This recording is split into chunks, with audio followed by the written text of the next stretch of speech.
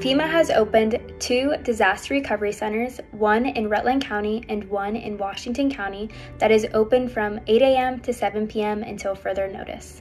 Disaster recovery centers are a great resource for survivors, as there are FEMA representatives on site that can help assist survivors in applying for FEMA assistance, upload documents to their application, and answer questions that survivors may have.